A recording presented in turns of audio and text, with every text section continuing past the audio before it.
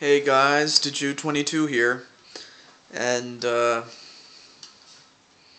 this will be my first time that I get to see my good friend in action, and you'll see who in just a moment.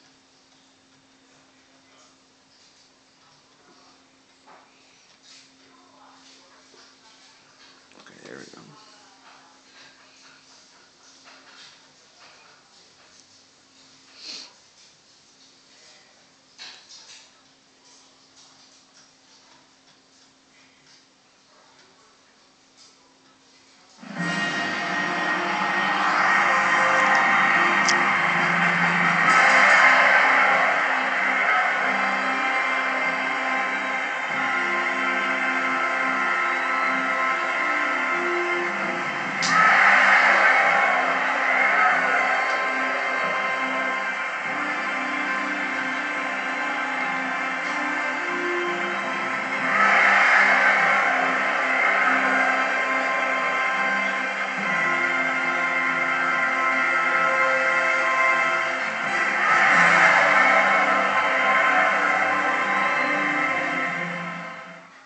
Wow.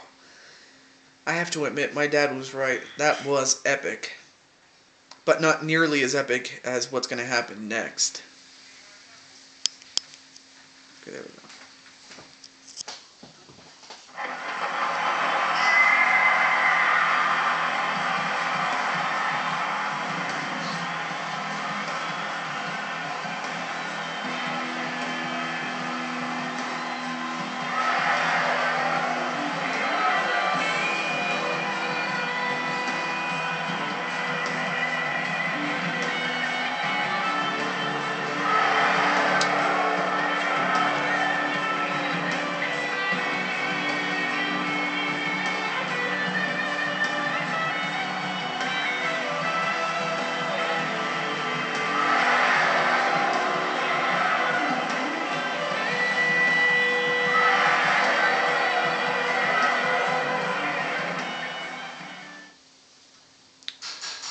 So yeah, my good friend Mantor is going to be in action, and yeah, this will be the first time I personally will call one of his matches, and yeah, man, it's it's great to have you on our roster, and I think you really will. I really think I'm talking to Mantar. You know, as soon as he's finished wrestling and he watches this video, I just want to say, Mantar, you make a better fit on the Four Horsemen just because of your name, as well as the way you look with those horns. Even though they're not real horns, they're just there for decoration. But nevertheless, we start with Mr. Rogers and Mantar. But again, Mr. Rogers has the experience, and Mantar has the power to negate that. And what's Mantar going to do here? It's going to do nothing! But he does whip him into the corner, which is a smart idea, and now he does the smart thing by tagging in Cody Rhodes. Inverted atomic drop followed by a big boot by Cody Rhodes. And now Mr. Rogers turns his attention to Cody Rhodes. And Cody's not doing too well either. I mean, but like I said, I mean, Mr. Rogers has been through hell himself. Not that I would personally know, but uh-oh, wait a minute. What's he going for? A Boston Crab right to Cody Rhodes, but Cody Rhodes gets out of it. Cody Rhodes went for a move, but missed it.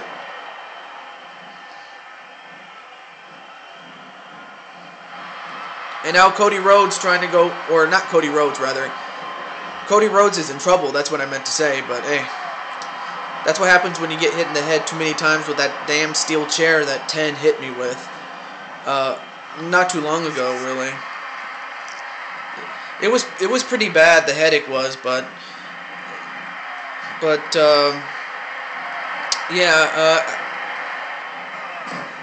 I've several times with the help of messengers. Like I had several people that I've trusted to send a message to Ten, and the request is to have a match with him this coming at the next Super Show. Originally, we were gonna have it. We were gonna have the Super Show entrapped, but instead, given the situation with Ten, you know what? I might as well tell you that Ten has responded, and he has asked, better yet, he's demanded that I put my career on the line. Which, as bad as that is, he also mentioned that that it should also be in a match where there's nowhere to run and nowhere to hide, which is fine by me. As for why it had to come down to this, I'm pretty sure I'll find out the answer as soon as possible. But enough about that. Let's just get right down to the match. Bob Barker tags himself in and performs that arm drag right to Cody Rhodes, and Cody Rhodes comes back with a float over DDT right to Bob Barker. And now it looks like they're going to work on Bob Barker, but Bob Barker turns the tables. Nope. And now he tags back in Mantar. And now what's Mantar going to do? A double axe handle right to the left arm of Bob Barker. And what's he doing? An arm wringer, followed by a leg drop on the arm of Mantar. So yeah, Mantar is big and strong, but he's got to throw his weight around, literally, because if he doesn't, he's pretty much going to get operated on by Bob Barker, and that's not good. But a kick right to Mantar, and Mantar just got his ass kicked over the top rope and onto the floor. Well, Mantar is going to have to think of something to outsmart or to outdo Bob Barker, because right now Bob Barker is pretty much kicking his ass, as I expected him to do. Okay, now that's more like it. But of course, Bob comes back on the attack, and now Mantar, a suplex right to Bob Barker. I mean, of course, Mantar does have several power moves, but a suplex is a very simple move for him, at least. I mean, he has to have. Most guys have a suplex in their arsenal of moves, but what's Mantar going to follow it up with now? Nothing. But he does go right after Bob with those strikes. And Bob, an abdominal stretch right to Mantar, but a hip toss right to Bob Barker as a counter. And another arm drag to Mantar.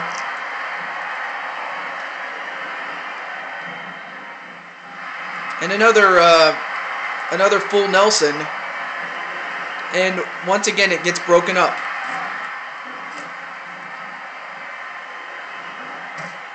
And then an arm smash right to an elbow smash, excuse me. And now wait a minute.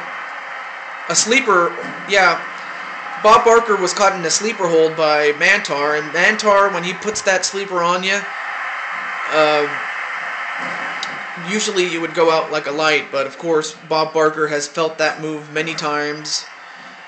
I mean, he's been in this industry, in the video game wrestling industry for the better part of 50 years, or 40 years rather, okay, 5 decades, okay, I'm sorry.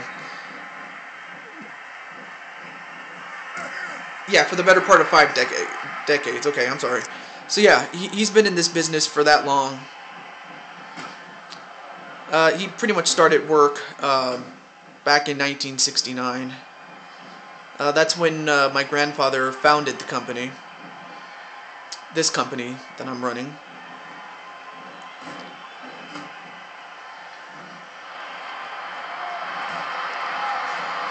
And a forearm right to Bob Barker. And oh, and a huge karate chop right to Mantar.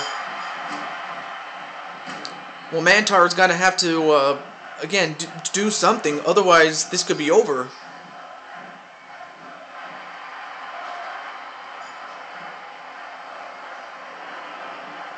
But of course, Mantar can't quite do anything right now.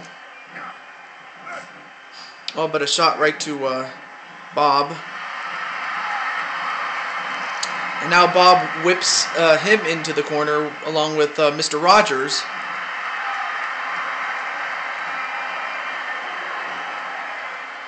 But Bob couldn't do anything with Mantar. Ooh, and a mule kick right to Mantar. An innovative move on the part of Bob Barker. Nope. Nope, reversed by Bob, and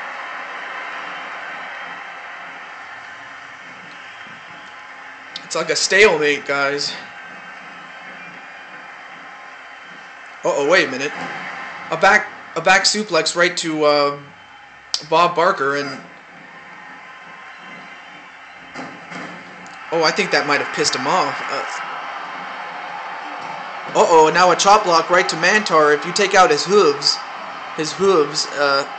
he pretty much becomes a sitting duck, but Mantar's not going to go down like that.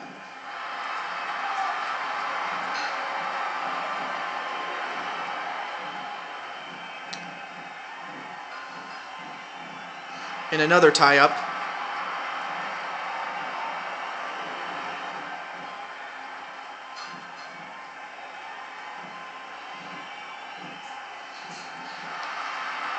I mean, these guys are just sizing each other up, but obviously Mantar is going to win the tie-up more often than not. But he can't seem to get a move on Bob. Nope, Bob got a move on him. And, ooh, nice counter by Mantar with that belly-to-belly suplex.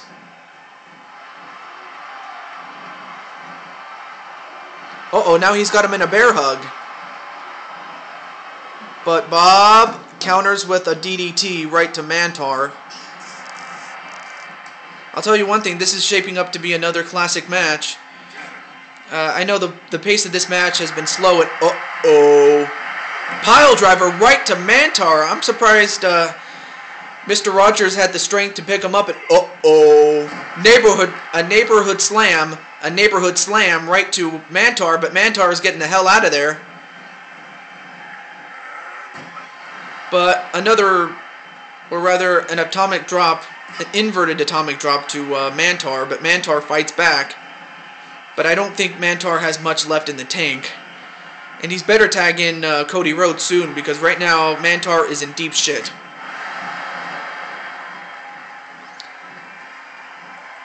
And now Mantar, a knee smash right to Mantar, and he tags back in Mr. Rogers. And whipped into the corner again. And he tags Mr. Rogers tags in Bob Barker once again. So yeah, Mantar is in deep trouble right now.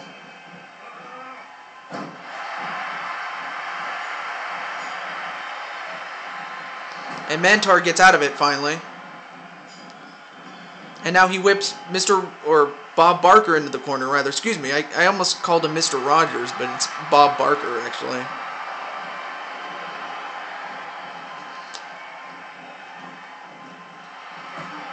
And now what's he doing? Powerbomb right to Bob Barker. I don't know what the heck is Mantar doing? I'm not sure. But a whip into the ropes. And a power slam. Wait, cover. 1. No, broken up immediately by Cody Rhodes. But Mantar gets thrown back into their corner again. And a back elbow. And oh, Mantar is pissed. You don't want to piss him off. Nope.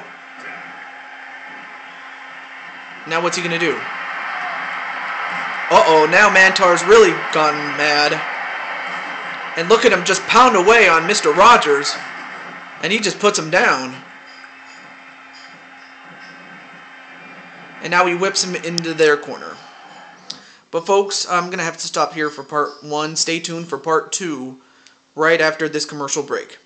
Alright, see ya.